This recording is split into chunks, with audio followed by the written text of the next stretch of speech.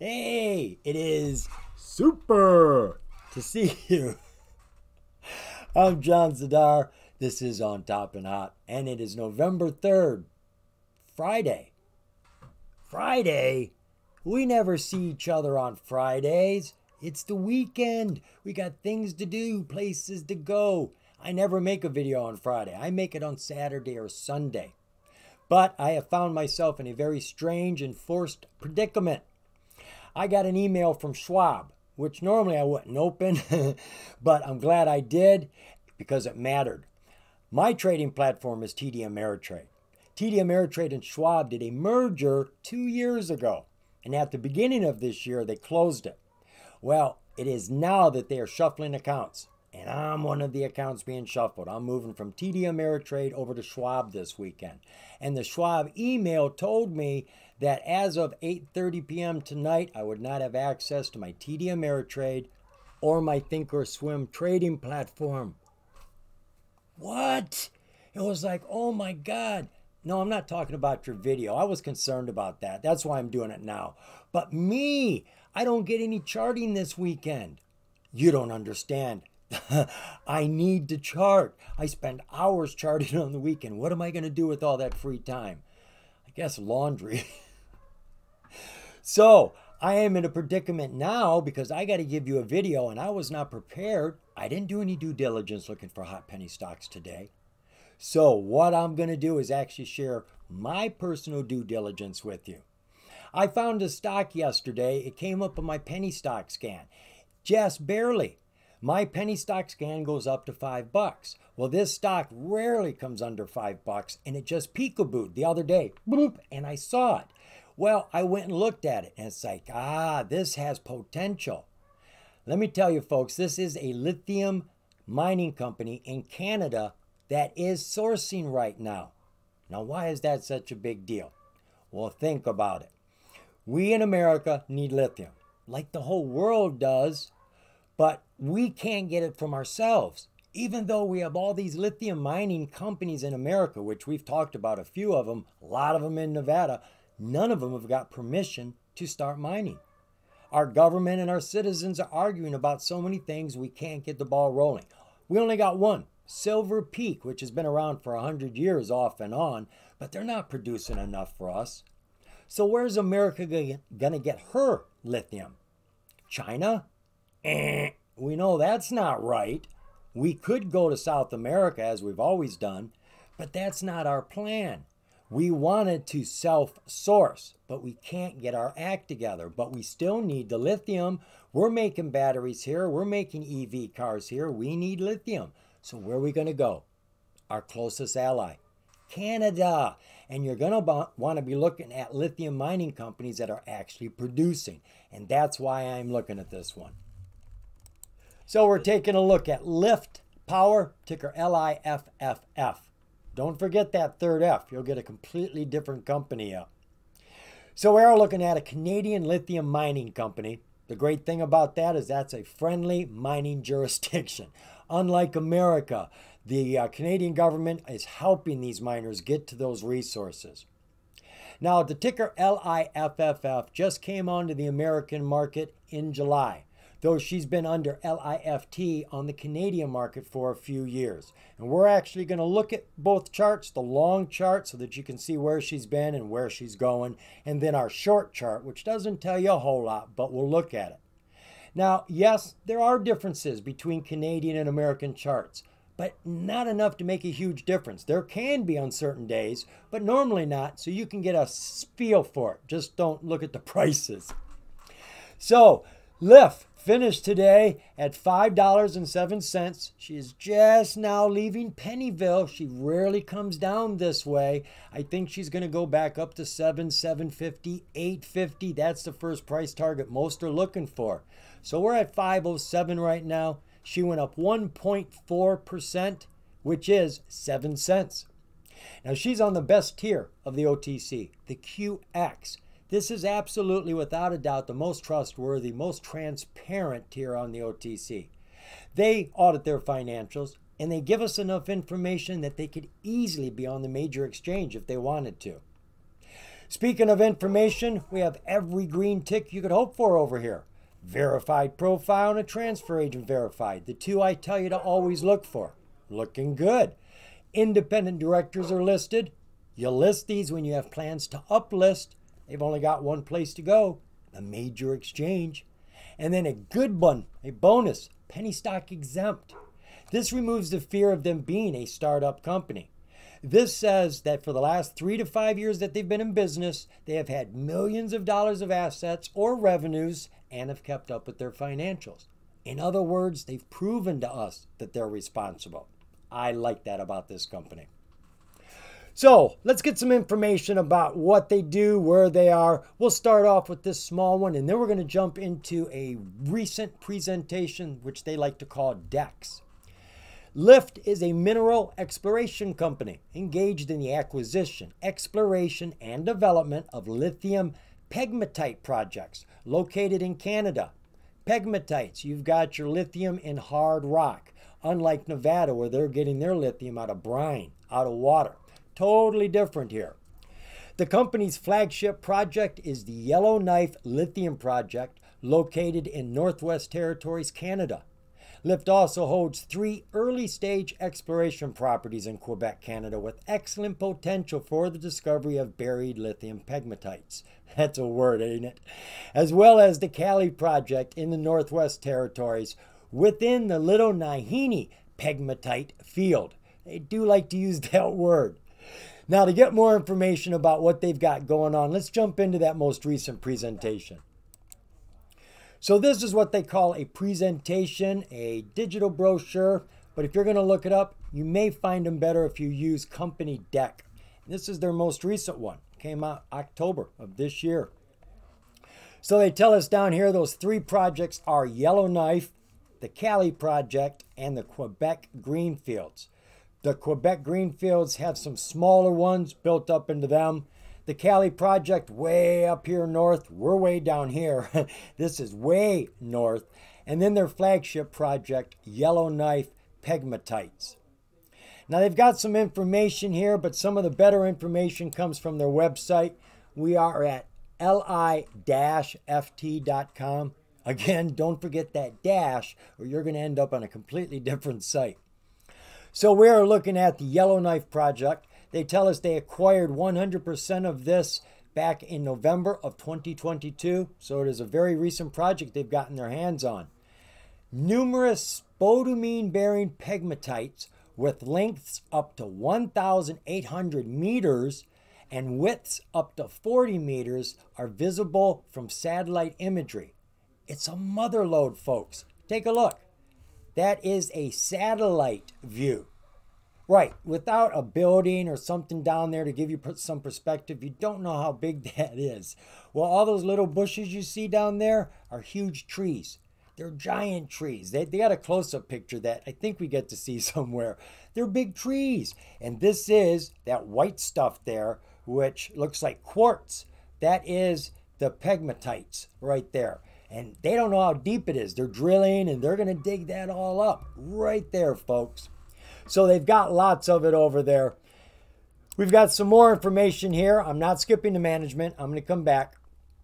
This project, Yellowknife, is located right here around everything. I mean, they've got the major highway, Ingram Trail, right next to them. They have the railroad right there, and they have the barge. They even have airports. Not that they're going to make use of airports for their lithium, but I'm saying everything is around there. Unlike a lot of your Canadian mines, where they're out in the bushwhacks, I mean in the mountains, out in the boonies, they got to make their own roads to get there. This one is right there around everything. So once they get the lithium, it's en route the very next day. It's going by truck to train or truck to barge. Now, I didn't want to skip over the management. That's just the way they had this presentation laid out. Management is very important, folks. It is the primary agent in the success of a business. They can make it or break it, right? So it is always important to do most of your due diligence on the management. See if they have experience. See if they have a team. See if they have any failures. You know, the more you know about the management, the more you really know about the company. Now, we're not going to jump into all of them because there's a lot of the team here. But I wanted to point out a couple of things. This is our CEO, Francis McDonald. He is an exploration geologist. Now, look at that picture. Does that look like a man that's sitting behind the desk? No, it does not. This is a man who looks like he's getting his hands dirty. A CEO getting his hands dirty. You gotta love that about a company. The other thing that drew my attention was there is a team of guys here that have worked together for a while. Some of their projects were in South America and Africa here recently in gold mines. Now think about that. They have left gold mining and come on over here for lithium mining. Do you think maybe there's a huge demand, a huge opportunity in lithium mining? I think they think so. Now, if you're into details, if you like all the science behind this stuff, they've got lots of information. There's the picture. Now that's a little closer. You can see the trees. They're still real small, but these are full-size evergreen trees. You can see how much pegmatites there are here, and it goes way back there. But outside of pictures, I'm no good for you here. They've got lots of information about their drill holes and geologists and stuff like that. So if you're into all of that, there's tons of information here. I'm going to pick it up right here. This is where they are going. They are currently resourcing the Yellowknife pegmatite. I hate that word. Pegmatites in 2023. They are also working on the discovery stage of the diamond drilling for the Rupert project. I believe that one would be in Quebec in 2023. The Cali project, the other one way up north in 2023. And then early stage exploration at Rupert and Pontax to fill the pipeline with additional drill targets for 2024. Now, we're not going to jump into their other projects. It's just good to know that they have things in the back. So as they're working on this one, pulling the lithium out, the other projects are progressing, and they're going to then come to the point to where they'll start bringing in as the demand grows, right? We're going to need more and more lithium as more and more people turn to battery banks and EV vehicles and EV trucks. We're going to need more and more of it. So they have plenty of steps to go through. So I'm liking that about this company. Let's get some information now about the stock. So we're back here at the OTC markets, checking out the relative volume. Of course, when you're not prepared, anything can happen. And I don't know what happened. It doesn't look like she traded at all today. There was no volume, not buying or selling, no range at all. She's normally doing 8.7 million shares a day over the last 30 days. Today, she didn't have anything move. I know she's on the market. We don't have any problems. Looking at the share structure for LIFFF Power, outstanding share count is just about 40 million. The insiders own about 1.4 million of their own shares. And the float, if all these numbers are correct, looks to be about 38 million. That's not a bad float at all. We're not going to call it a low float, but it's a nice float, absolutely. Checking out the financials for LIFFF. We have nothing here, just came on the market, just getting things going. And again, nothing here. However, I did dive into their most recent financial, and even though it doesn't show up over here, it does show up here. This is their operating expenses. And of course, even if you're not making any money, you're still spending money to keep your business going. And that's what they show us here. But what caught my attention was down here. Loss before income taxes, $410,000. They tell us to add 3 zeros here too. And check this out. Deferred income tax recovery. This is up in Canada, the mining-friendly jurisdiction. They got $5.8 million in that quarter. In the 9 months, they got $7.2 million. And it shows right there, net income, $5.4 million when you took off their loss from what they got. So they actually had revenues coming in. Now, the company also wants you to know that they are well funded. They've got $25 million to use on their operations, so they don't have any problems financially. Now, they may not show any revenues, but they do have a balance sheet. Cash in the bank, $13 million. total assets, $184 million.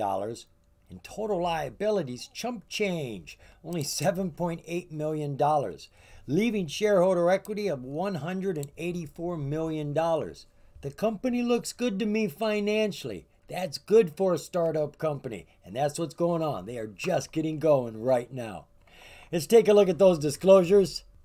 I don't think we have anything over here. We do not, but we do have news. Now, the company's had lots of news from all of their drillings. They're giving us all the information about all the intersections that they're making, and they're doing real well. I would love to dive into these with you, but I don't understand most of what I'm reading. How could I explain it to you? So if you understand it, there's a barrage of information just sitting there for you. Now, what I do want to do is look at the charts. However, the American chart is so short and hasn't had a whole lot of trading yet. She's under the radar over here in America. So we're going to look at a Canadian chart. Well, I can't do that on Thinkorswim. So I had to do some searching around, and I think I'm over at TradingView right now. Had that wrong. It's not TradingView, it's investing.com. I've never been here before. I had to find a site that would let me look at Canadian stocks on the charts for free. That wasn't easy to do, but I found one. So that's what we're looking at, the Canadian version for LIFFF Power. Their stock, this came on the market back in July of last year. Now, this is a Canadian chart, and our chart only goes back a few months. But if we had a full year chart, it would look virtually the same. Not exact. Some highs might be a little higher, some lows a little lower. But the trend-wise, it would be just like that. So this is a good representation of the company's stock. So it came on the market back in July of 2022 at about $2.50 Canadian money. Now, I've already done the conversion for you. $1 today equals $1.36 in Canada. Or to put it another way, $5 in America equals $6.80 in Canada, if that helps. So it was back in July of 2022. They came on the market at about $2.50, and it was in December she hit a high of almost $12. You're looking at about 500% run right there. Then she came down. It was in April of this year that she created a new low support. We had a low support here at about $6.50. She had come down here to $4.70, $4.80, and right there, that became a support.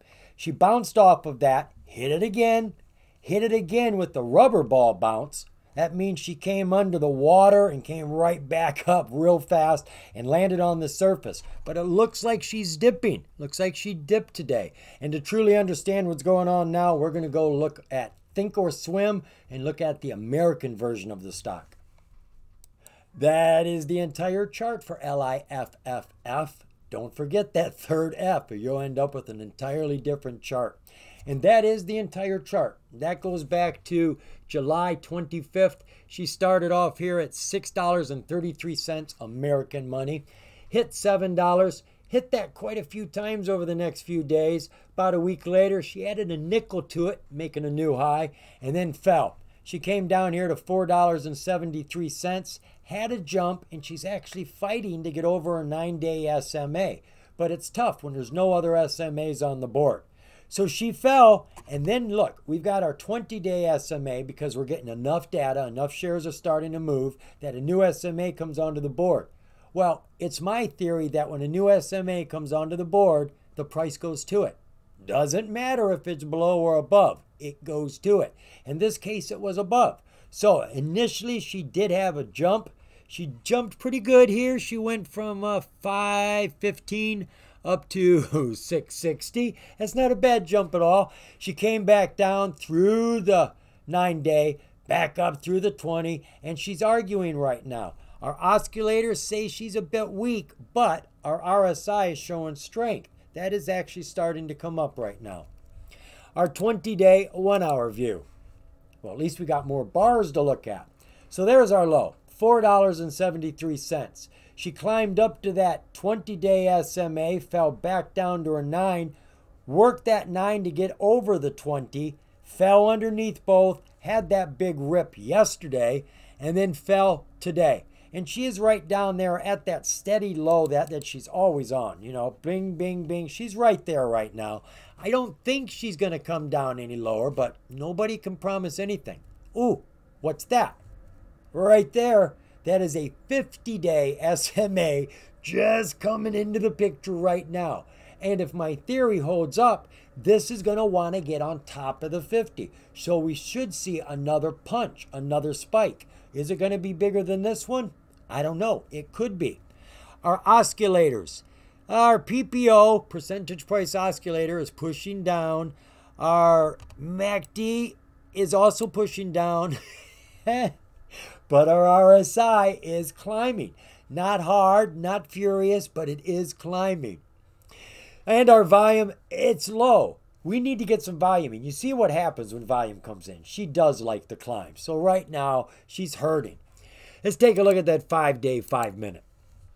Not a lot to look at here. We have got two SMAs, our 9-day SMA and our 20-day SMA, and then our strong support. And you can see she is sitting on that support. She hasn't gone anywhere all this time. She did jump. She jumped from 5.05 up to $6.56. That was a nice jump. And she has come back down right now. And all of the oscillators are pushing down except my RSI. Do you think it's stuck? Tap it, see if it moves. Nope, it's still pointing up. So all of the oscillators really do show that she is got some down pressure right now, but she is pushing up on her RSI and she's sitting solid on that low, strong support. This is a great bounce zone. If it doesn't happen today or tomorrow, it's going to happen. But let's look at it down the long road too. The company, you saw it from the sky, from space, how much lithium they are going to be pulling out of the ground. And they are starting that right now. They have just come into America, come in at a good time, a low price. This would be a good time to at least get a starter position. You see some, and you know the other lithium companies have been popping, but they're not producing. The American ones, right? They've been running, but they're not producing. This company's going to be producing, and they don't have to put up with any of the headaches here in America. I'm liking this company. I found it pretty much by accident, and I wasn't actually prepared to share it with you, but it wouldn't hurt you to take a look at it, and please, please do some more due diligence, folks. You know what I always say, the more you know, the more you're going to grow. See you, folks.